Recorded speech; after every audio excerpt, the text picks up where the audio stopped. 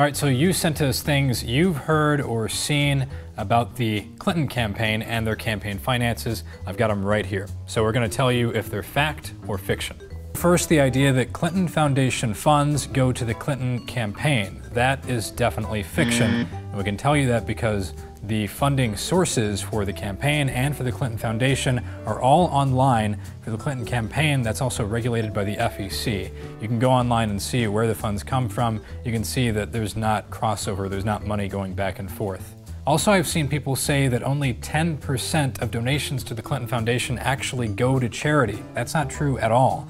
Independent studies have found that 88% of donations to the Clinton Foundation go to charitable causes like fighting poverty or seeking health access. Charity Watch, which is a website that ranks the efficiency of charities, actually gave the Clinton Foundation an A grade. That's better than the grade they gave to the American Red Cross, far better than the grade that the Wounded Warriors Project got. It's actually a pretty efficient and pretty charitable charity. One down.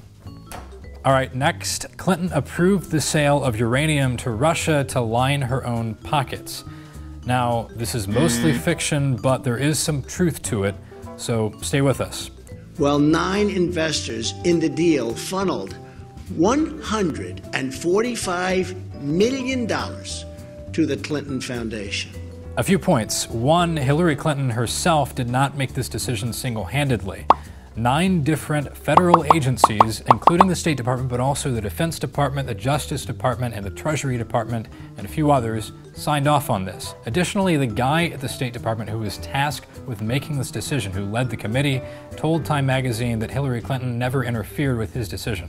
Secondly, we're not talking about a lot of uranium here. The U.S. produces only about 2% of the world's uranium, and the company that we're talking about, the Canadian-based company that Russia acquired, produces about 11% of the US's uranium. What's more likely is that Russia was interested in the Kazakhstan holdings that the Canadian company had. Kazakhstan produces a lot more uranium.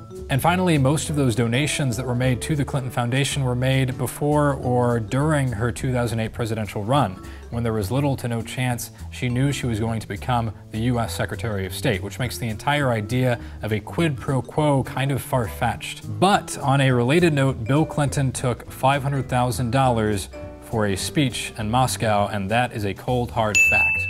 Speaking gigs are typically a pretty sweet deal for ex-presidents, and Bill Clinton has seriously cashed in on this. Between the time Bill Clinton left the presidency and Hillary Clinton left the State Department, Bill Clinton made 13 speeches, which he received $500,000 or more for.